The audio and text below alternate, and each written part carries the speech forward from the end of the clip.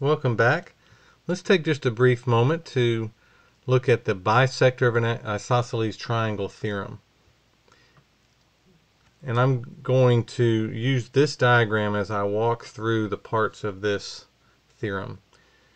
If a line bisects the vertex angle of an isosceles triangle. So first off, here's our triangle. It is isosceles. We have two sides marked the same. And the vertex angle is where the two congruent sides come together. So this is our vertex angle here at the top. If a line bisects that vertex angle, so we have a line that comes through here, and it takes this vertex angle up here and bisects it, meaning it separates it into two congruent angles. If that happens, then the line is also, first of all, perpendicular, and secondly, a bisector of the base. Well, we know that if these are the congruent sides, this third side at the bottom is the base. So this line is perpendicular to the base, and also it's a bisector of it. So it comes down here, hits the midpoint or the center of this side, and this part and this part are congruent. So we know that these two angles are the same. We know that this is 90, which means this would also be 90. We know these two sides are the same. We know these two pieces are the same.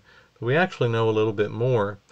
Because these two sides were the same, the isosceles triangle theorem says that these two angles would also be the same in the original triangle.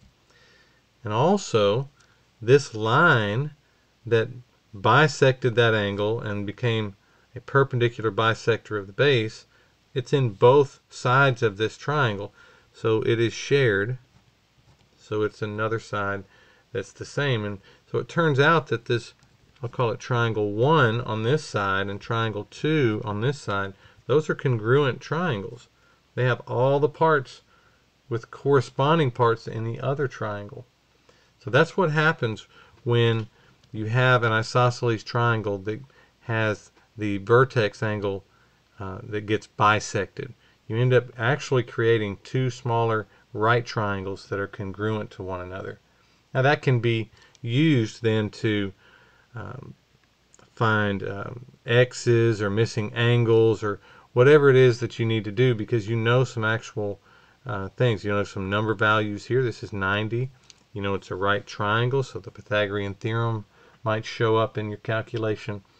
But the main thing is, in the context of congruence, you're dealing with two congruent triangles here. See you next time.